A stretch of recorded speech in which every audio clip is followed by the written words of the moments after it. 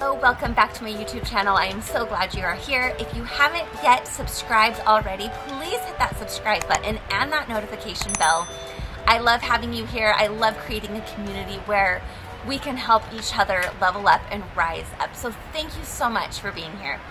We're going to dive into the first key of creating happiness and overcoming adversity, depression, and anxiety. I think it's important to share a little backstory just so that you can know that I can absolutely identify with where you're at right now, because you're probably not sitting on a beach in Mexico. I just happened to have the opportunity to come down here, so here I am. 15 years ago, my oldest son, he was in a tragic accident. He was 22 months old, and he fell from my second-story window. That accident ended up taking his life 5 hours later. I was 23 years old, and it absolutely wrecked me. I died when he died.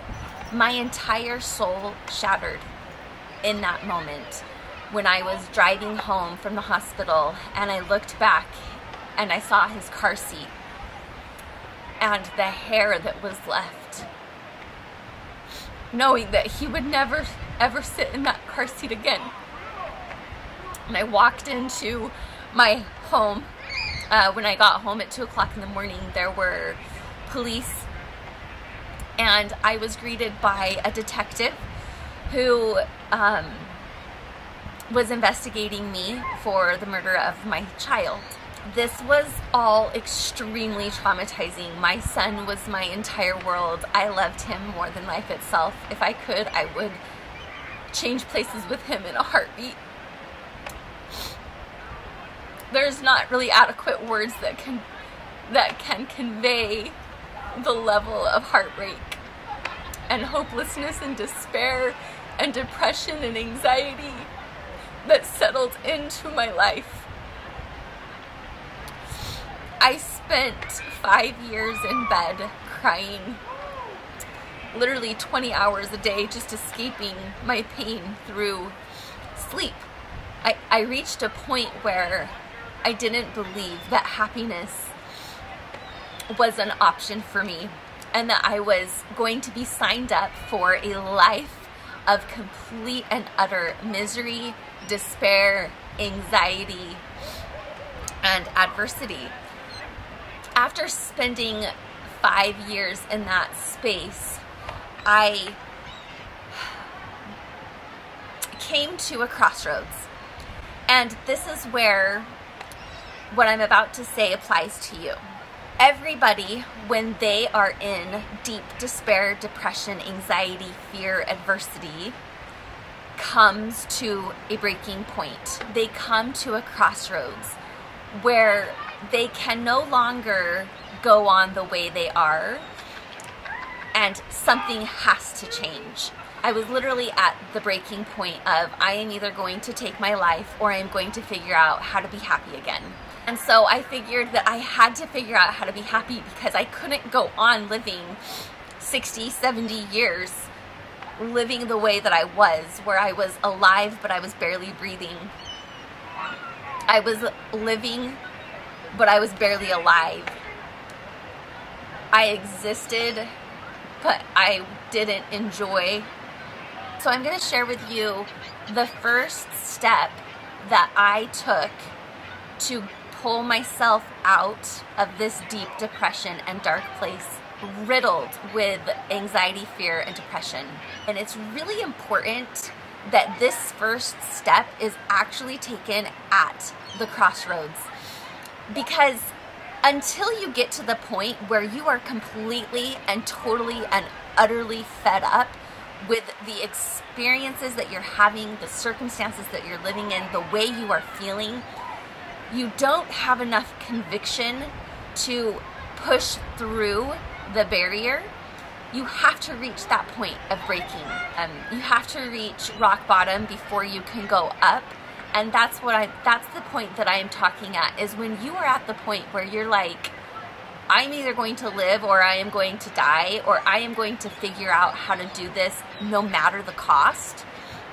I will not stop until I figure it out. That is when you know you're ready to make this first step. I was laying in my bed, and it was his 5-year anniversary, and I was so over it. I threw my covers back, and I made him a promise. The first step is simply making a decision.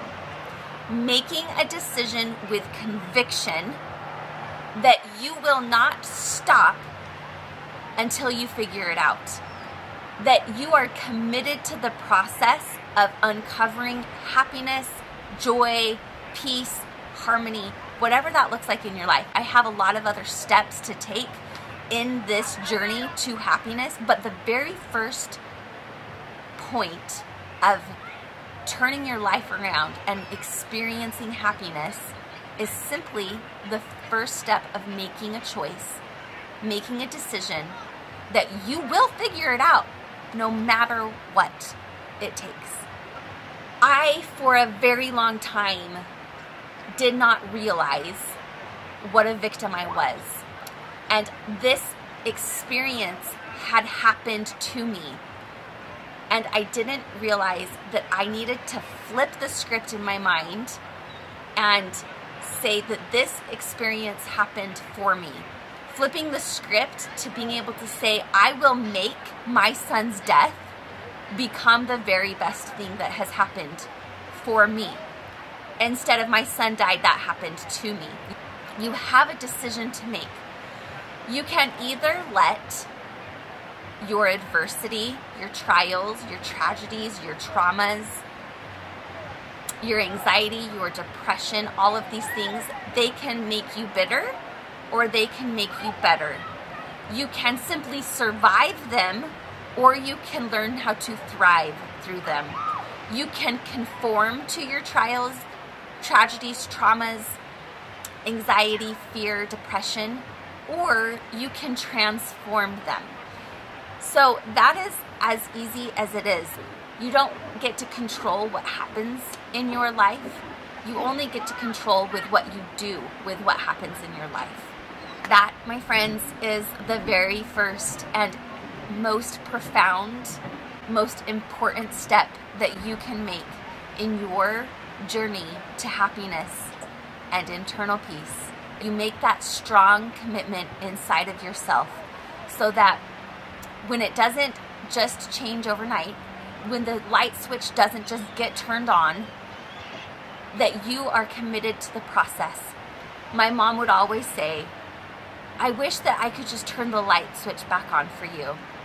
And I tried to tell her that depression and anxiety and fear, those things do not get turned back on with a light switch, especially when they have been caused from trials, tragedies, traumas, and adversity. There is a massive amount of healing to do. There is a massive amount of unwinding to do in your mind, in your heart, in your soul, and that is why making a decision to overcome is the most powerful thing that you could do right now. What I did was I exclaimed it from the tops of my lungs. I made a powerful declaration and I yelled, I will not stop until I figure it out. It was also a powerful declaration because it was a gift that I was giving to my son. My why of becoming happy again was so powerful because I came back to wanting to be happy as a gift for my son. I will tell you right now, getting from the depths of suicide and despair and sleeping 20 hours a day, it didn't come fast. And there are a few more steps that I will be sharing with you in the next video. So please join my channel, hit that subscribe button and that notification bell, and we will see you on the next video. Have a great day, great night, and a great life. Bye.